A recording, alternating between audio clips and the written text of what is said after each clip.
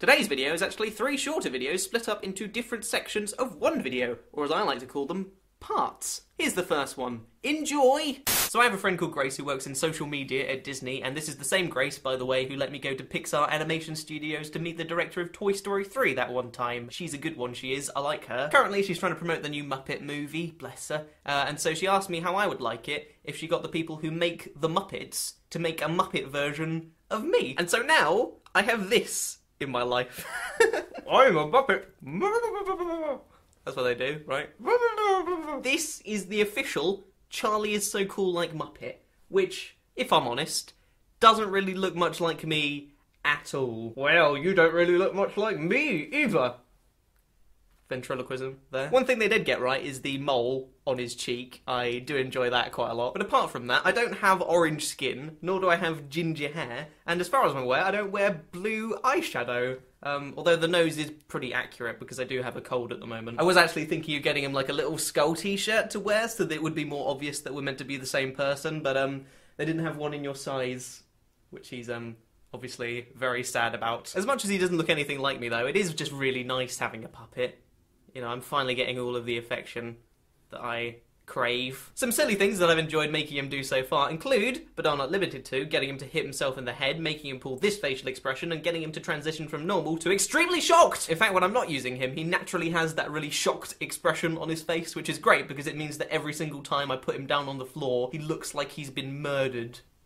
Part 2! It's time for another challenge, Charlie! I figured it was finally time for me to start learning how to ride this thing, my unicycle. This was a challenge submitted by 22JPO22, thanks JP. But this is probably going to be more of a unicycling part 1, as I don't think it's likely that I'm actually going to be able to ride this thing by the end of today. Also, you might have noticed that I'm not wearing any safety equipment whatsoever, so if you would like to learn how to ride a unicycle, don't do it like this, because I'm an idiot. First step seems to be that you just get on the thing and try not to fall off. So let's do that. I don't know which side is the front and which side is the back. Ooh, that's fun. Backwards is not as fun. Backwards is not as fun. I really wonder whose idea it was to make this stupid thing. Okay, I'm going to come at you now, I think.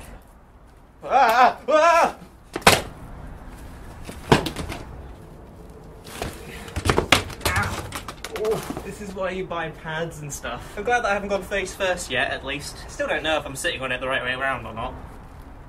Yeah! Oh.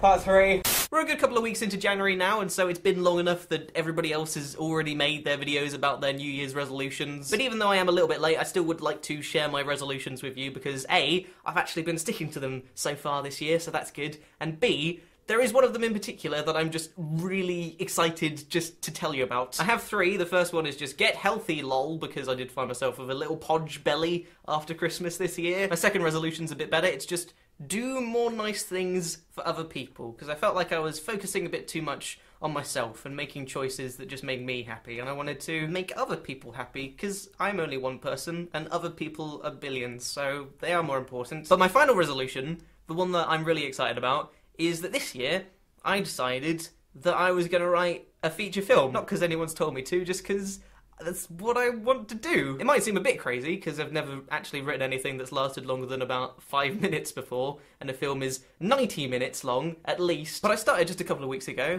and I'm just enjoying myself so much. I'm not going to tell you what it's about, because hopefully you'll find out when the film gets made, which is definitely a thing that's going to happen. It is possible, I guess, that it might just be completely rubbish, but I'm having fun, and I wanted to tell you that that was what I was doing this year. That's the end of part 3, which coincidentally is also the end of the video. You've just had the almost imponderable joy of watching Charlie Is So Cool like, which makes you like cool. As much, oh god, you and your stupid stick, man. Ow! Sorry.